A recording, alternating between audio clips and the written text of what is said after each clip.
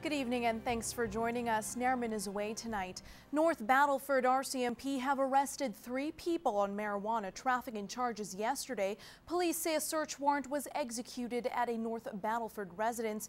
$10,000 in cash and over 2 pounds of marijuana was seized. A 26-year-old man and a 51-year-old woman from North Battleford and a 27-year-old woman from Saskatoon were arrested. Criminal charges and court appearances are pending. The investigation is ongoing. After a devastating condominium fire in Edmonton last week was found to be caused by a smoldering cigarette, officials are hoping residents know how to properly dispose of smoking materials. Fraser Snowden has more. The risk of smoking on a balcony is being questioned by fire officials. Lloydminster Fire Chief Todd Gustafson says people need to be mindful when putting their cigarettes out. Is if you're going to do it, keep in mind that you could be putting others at risk if you're not properly disposing of them. Last week's fire displaced more than 400 people from their homes. Chief Gustafson agrees with the Edmonton Fire Department that more penalties should be applied when a cigarette is found to be the cause of a fire. And unfortunately, people aren't getting the message. So if that's the course that's going to work, I guess that's the course they're going to go. Another suggestion by officials is for condo corporations to ban smoking on balconies. Liz Freezer is the owner of 8 condos in Lloydminster and says she will be bringing up the idea. Probably if something did happen locally, I'm sure that we would definitely consider it. And now that it's happened in Edmonton, it should be brought up during our next board meetings.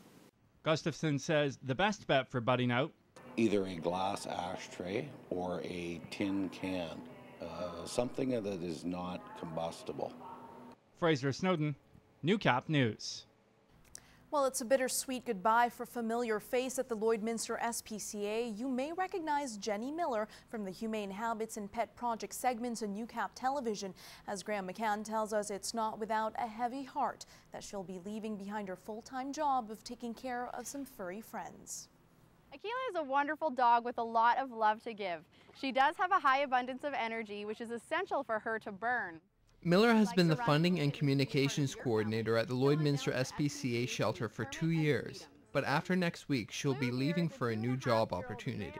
It's definitely a privilege, and I love doing it, and I love seeing all of these faces that recognize me and I recognize them, and it's definitely a community feel. Jenny has always been a really fun, energetic, outgoing person.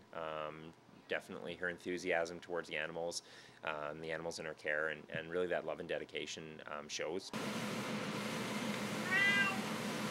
Many animals that come into the SPCA have been abused and neglected, and it's the job of the shelter to restore love to an animal's life.